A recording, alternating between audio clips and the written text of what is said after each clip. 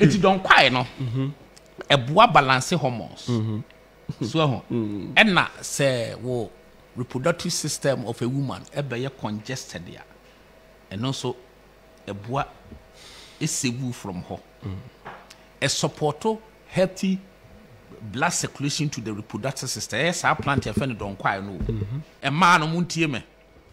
Oba castor na me kan na. So my main card you be a honey. And I can say a pharmacy on. Ah, castor also to castor. Okay. CASTOR. Castor oil. Share T one authority be as in your can. Katachi, Nana, Yamagron and co. All right. Say, and no, your boss will come. Yeah, and the beginner ovarian cyst. Okay. Many are bringing an say, Sour Hank and Kitty, I'm a bossy. And I'm a mabby intimate insane. A mamma be intimate insane. Ovary no. I am you know. And a releasing Kusiano from the follicle. Say, follicle by a mature, and where you Kusiano, but every month. Utia yene Kusia sperma, not for money, panessa sperm no so your papa, yeah, not for money pa. Into idea friend is that Ninsano, and your better as I will. Yeah, never be a co into Ninsan. Intina Hano, yeah, can any bresso. Say, Ababa will be a would me don't joke with. Childbirth so be one pa de agro money so say mo de mo life no grow to predo no emo ama bebre why say wo nyini no fibroid amamu a fallopian tube blockade anya no a ovarian cyst anya no a ne the line of the womb no aye inflamed anya no a hormonal imbalance dodo na so kugina duane o mudi ni sese no so ye beje nkwa our man FM 107.1 we are shaping the nation. Into the year can be I na yato yabo na ya fifi mu na echinye bie ne ho na was scientific evidence. Okay. Scientific support. Oba bia obekọ hospital ubetwa scan na ye be ka kire wo se wo ovarian cyst. Enema we medika keka plant yahudu bia ebeboa wo. Ipacha wo twra na so akoye further search. Okay. Just a mekanwi a waje adi wonso koye hwehwemu ne yensua de plant ne ba ko ye black cohosh root black cohosh root no so black cohosh ne COHOSH eno no a promote regulation of the entire menstrual cycle so a sign a excellent help excellent plant medicine for relieving ovarian pain. Okay. A yenhwehwemu a science ya ye who says sa plant we black cohosh is yes is oba wo de atwoto ho. And yema ye de boa say ovarian cyst whether polycystic ovarian syndrome PCOS whatever ni nyina ye ovary na sama na ye ka plant ye boa woni. Enra ye ka about plant medicine boa fallopian tube a block no ye can don Quai na san ba ha bio the amana ba ha ne say it is in hormonal balance masa many abrekasa also wasre otiriwa message no afena nkrofo ma yafo me ma won kan ya wie ya close docket obviously international Thursday bonds mon kan bio ya wie kwakufu awi ni mu amunye di ma kamasa na ya kwa eti don Quai no eboa balance hormones so enna say wo reproductive system of a woman ebe congested ya and also eboa esewu from her a supporto healthy blood circulation to the reproductive system. Yes, I plant your friend don Quai no. So if there's any pain which is associated with the reproductive organs na don Quai so edi djuma kese.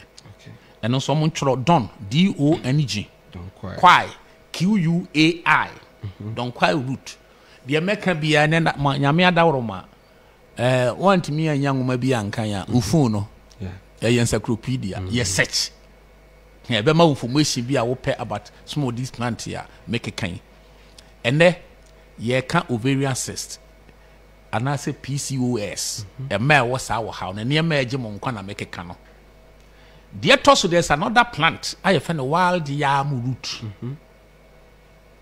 And also promote to healthy menstrual cycle. And they reduce ovarian pain. A wild yam, no. Wild. No, actual yam or ye this spelling, no. Now the root to account. There's another plant to be a fan of yarrow. Sa yarrow, no. Or also the end say it relieves pelvic congestion. Okay. And then improve the entire menstrual cycle timing. Yellow. Okay. YARROY. Okay. The next one also a chasteberry. Okay. Chest tree berry. Chest. CHASTE. Tree berry. Berry ne BURRY. And also the end say a be promote to ovulation. Let's say it works on the ovaries. A some promote to timing of the menstrual cycle. Eti plant ya mi body ni nyina. Eye plant ya ye be friend no reproductive system plant. Okay. So hano. There's another one you find the milk tester the seed. On say milk tester no a boil liver disease disorders. Yeah. It is some milk tester disease na year and say a support to hormonal balance. Nti nyame adom yaka black cohosh root yaka Quai root yaka wild yam root yaka yarrow part yaka chase tree berry and ya mention milk tester seed sa product wana say help sama body nyina no katachi juma kese and also yaka ginger root too and na de we ovarian cyst and na blockade. Yes, fallopian tube blockade. Okay. There's another plant I friend Maca root.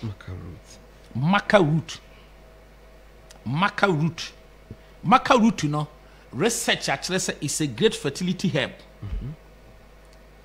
A bois a promote to a produce progesterone, a balance hormones. And also another plant here, say you fight any form of reproductive and also fertility. So plant we so a Maca. Okay. Now, tie one authority be as some more fa helps ho. Oko kan bi na person me reading in an tie.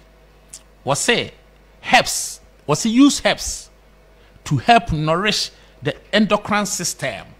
On say endocrine system they produce hormones. Helps and na ubetimi de amana ye dwuma seseye. Use helps to promote hormonal balance, regular ovulation, and promote proper circulation to the reproductive organs. Also, you should consider herbs that are detoxifying to the liver for improved hormonal balance. It is a liver is stronger when you problem with your reproductive system. Okay. Because liver no should be a hormone activity no. Until you need a strong liver. And nunti enama moctase seed bamu no. And nunti nebema dandelion root abam. And nunti enebema greens, dandelion greens for juice and salad. Ning na bebam. The other authorities like Vansfer and Haroshan say when you are fighting to say fallopian tube blockade or ovarian cyst, and so do more vegetable juice and vegetable salad. Okay. And kasa nyede are very powerful because as a soul liver no so you're strong. Na boa improve hormonal balance. Affected almost a ovarian cyst are considered a state of stagnation in the body, both in the liver and circulation to the reproductive organs. The herbs, most herbs support proper menstrual cycle, reduce ovarian pain, increase circulation to the reproductive organs, and support liver function. It most herbs na it is a jumano. It be any Maca root, black cohosh root, Quai root, wild yam root, yarrow, chasteberry, and mixed seed. How ati hana say? Na young koso. Another tea beer. If you should watch as a tea, no, obi beer or fight any form of reproductive disorder or gynecological disorder, no. Chamomile tea, one. na chamomile tea nso boa obi a also suffer from PCOS or ovarian cyst say wutie ha na dwuma ye ne say eno so regulate irregular periods and stimulate blood flow in the pelvic area and the uterus. Chamomile tea wo ho pa chamomile tea tro na me bobo herbs no na wadwene ni ho nti na me hwese nka abeto me question bi pata ama ni nyina kokosi se wuku ada for floor ya wada for a contest no ama wutiri bom eti dia me kan wadwene ni ho ba mo san de be wo so a me san be floor mo na tie herbs am body na etimi ka bom ba ko ti se de no me chiri mu no ubetimi am mixe Maca root, black cohosh, Quai, yam, Cyst, treeberry, unya ne various herbs na, which made them mix it. Into 2 tablespoons, egu, your friend is a chance more. Now the boil water guso, a bemu anu sibu. Okay. No one half glass, morning, evening. Okay, nina. Unya nina between your mix it. All right. And now, a bean so iron in the form of tablet and capsules, and this unya, the same story. All right. Quai, on a tablet, on a capsules. Yam, on a tablet, on capsules, on a tea, on a herbs, a hopper. I could see Brunina. Ufini couldn't catch us all plant and many research be because herba medicine ya de pa. No watching chimiyajuna, herba medicine, yen, herba medicine, yet, and a modern national term. And ubia kodi chemical chine pidayen. Okay, no, my monster, no more abo bossui. At what age and any panabit me use? At the age you were healthy in reproduction. Okay. Omo atati chima ban se ho ne nsem atoto wo mo no. Wo but na 12 years and 13 years ni na chima.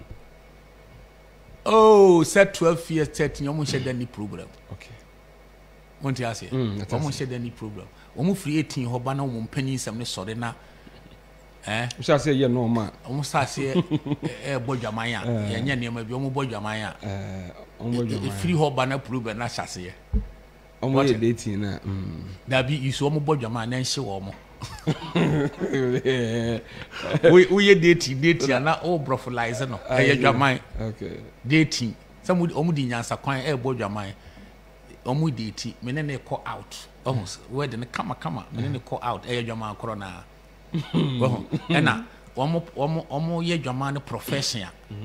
Omo ye profession the form kumpina. Omo say the hook up. So hook up. A German in a professional way. Oh, okay. Hook up. And we should do worse and on what sim. In the kunkumbi. In the sea be our dear. In the trip be our walk. What I say? Inti one more what that. Bracket ni mono ena ensem we come am kwala nketenkete de so mo no mo hye dance ru bia broso na mo 18 fo na eba no a se o mo makwan free SHS no mo beba fia no mo ye video aware fo mo nya ready ye eba wo mo mfere yo no mo ye video da to social media ye eba gi mukunu o mfere wa kafa ne ho adi free and it's true into wo mo duru sa level na ena various reproductive system disorder, gynecological problems ni na mo start ya face said the tools mo be see ovarian cyst and happen keke ovarian cyst ni ade no na wo sorry na ye wo happen keke da be ne mo ye chemicals ahodom di wura body num na obi wo ho a na ma me bra wo ho no so bra wo ho is it that we nyina for the same line and I bit me aye o ma me bra wo ho ma me bra wo ho ono so bra wo ho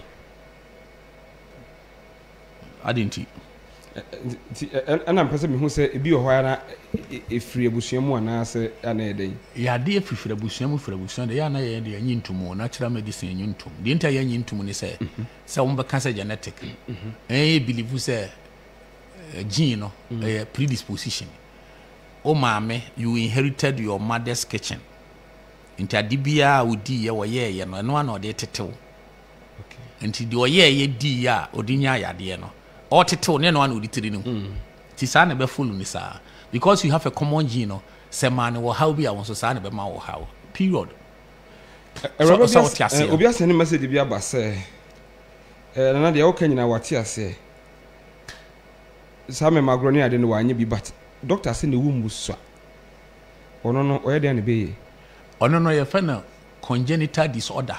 Okay. Well, ye can nyina ye out of 1,000 no obu wo ha ye be wo no na ne wumbu no kwa ye parted emu apai 2 and congenital disorder so ho and he said the all can yeah set say ye memai obu ha sebe oni nkwala agro bone agro bia so ne hwa no aba ne mu aye ketekete amoamoa. Okay. Eno no ye wo how a 1 out of 1,000 into a basa na say no beyond natural medicine for. Oh, okay.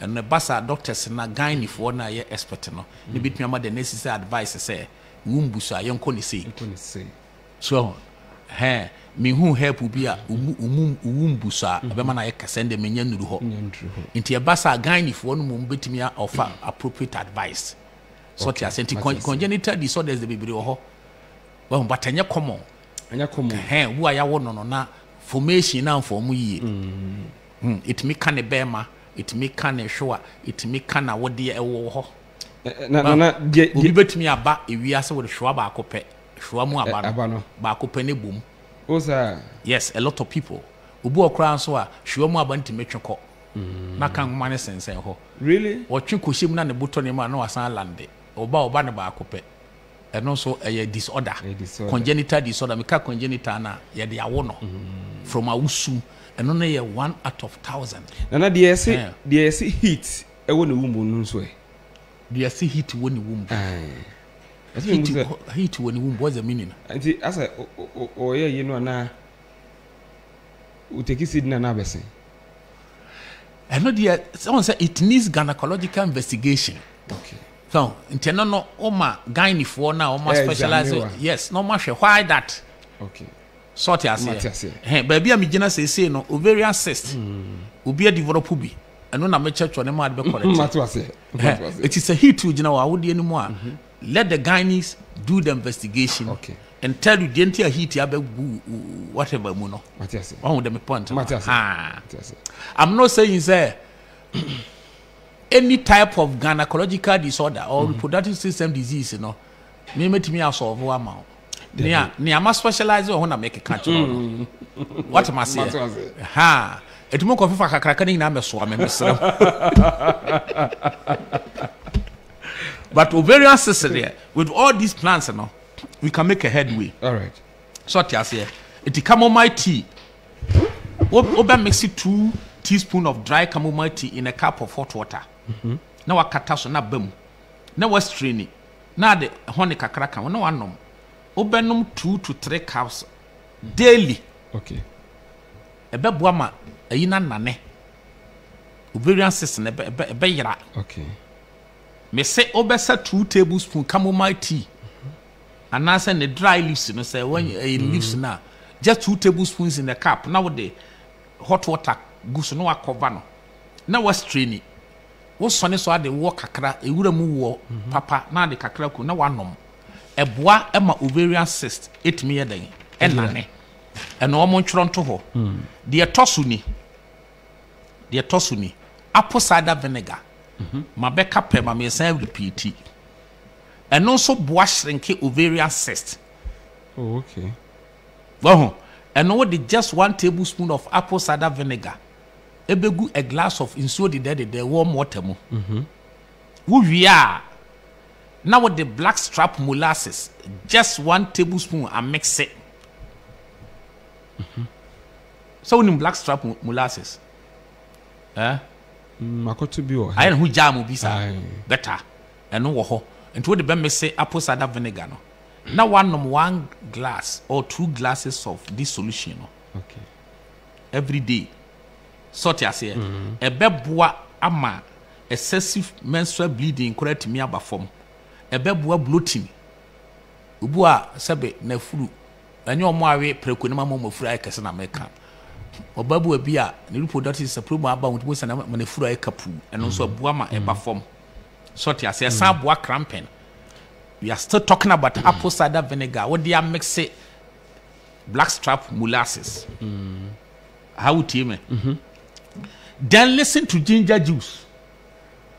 Ginger is a strong anti-inflammatory herb that reduces inflammation and relieve pain.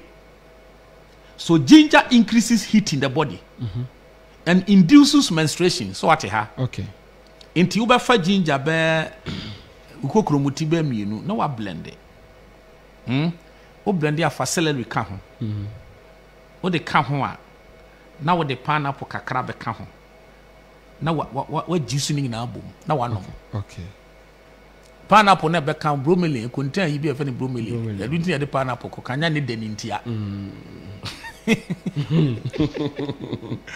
The esa to so ye flaxseed. Flaxseed nso eboa. Eti flaxseed no de ubetumi a mix 2 tablespoons of ground flaxseed de ayam no. In a glass of warm water no one nom. Sa niema me bo so nyina good ma obi a owo ovarian cyst. Okay. Eya pe beetroot na no so wa blend it. Beetroot. Na no so wa nom. Enti o wadaje be use niema me kan nyina de a then you are going to make a headway. All right. Na niema 2 bi. Na niema 2 me ka 2 ni wi a afi question bi at me de ba many problem. That's fine. Afi be use heat. Ya nom chamomile tea, apple cider vinegar plus molasses, beetroot juice, ginger juice, flaxseed, any other herbs na me bo so no. Na ye be ya de bi. Ade na ye be ni fa ni heat. Ade na be ye oko pharmacy shop no muton heat pad wo ho. Heat pad. And I say yes, and a hot water bottle.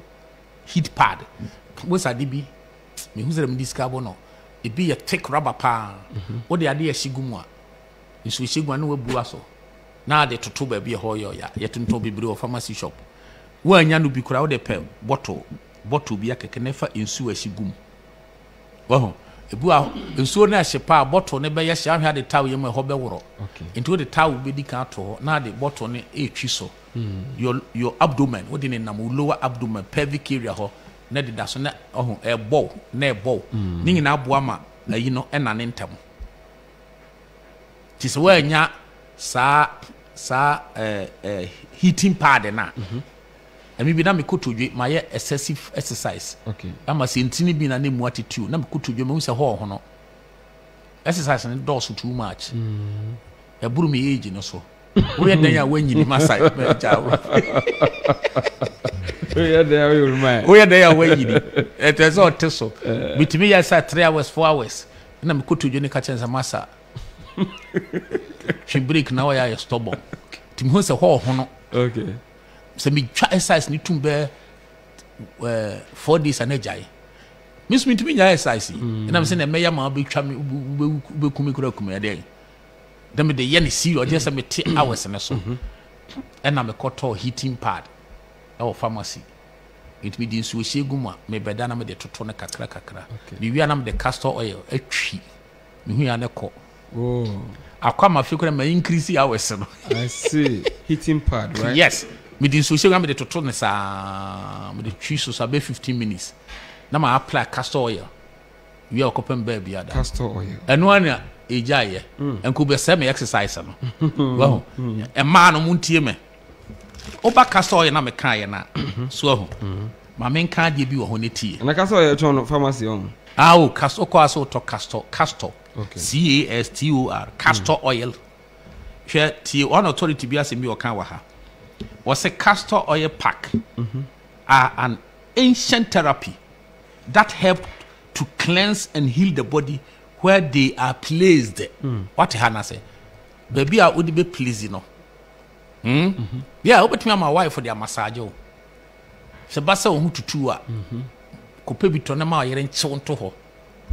No fa massage. Heat pad no. Castor oil. Castor oil. Ha, ye eboa papa. Me di twi me ko to dwa ma ye firi. Ese ma bati ha ya me yapa left one no. E yo bre. Nti eno me twi ni castor oil. Ti mante pain bi o. Nti na me ma ne enko. Titi was it the castor oil pack stimulate the lymphatic and secretory system. The lymphatic and secretory system. The lymphatic system removes toxins, and waste from the area stimulated by the castor oil pack no bet you the offer pack no. The promotion of circulation by the castor oil pack will also bring a fresh oxygenated nutrient-rich blood to the reproductive organs, including the ovaries. This is vital to reducing and dissolving ovarian cyst. It dissolves ovarian cyst. Now, don't use it during menstruation. So what you mean? Now say na be no. Obepen to mabi no abobo. Fold a large cloth to make it 2 or 3 layers. Obobo. Now, what she castle in the best 2 tablespoons at their sokuno. Drizzle about 2 tablespoons of castor oil on the cloth. Would the sokuno? Would the sokuno? You are no fooled. Then you lie down. Or lie down now. Well, now the you know what the castor oil for no. Yeah. Up to your stomach and so. Okay. Just your pelvic area. Now the towel accessor. Who did the towel? So, cause so the pentoir. Wouldn't switch your pelgum every chiso. Okay. Hena and to man a castle in the woman dear, and no, a diamond na the tower na guso, and na the town in nam a so. Bottle no show nam tower no so. No the coba. Now, you mean you heat pad, no? Yes. Okay. Oh, heat pad are the best. Was a cover the castle oil cloth with an oat with the towel. Place the hot water bottle over the towel. So what I say, now they cover. Obi okwa onfa bottle bi anfa so ndo be ye. Onya ye sa na no apentuma bi abua no ohim. Okay. Na de ne da so. Heat. Said the ntoma no enko ka ntoma ayina kaso eno mu no. Na otika de tawo na gu so no. Na aka ne ntoma butu ano no ohim.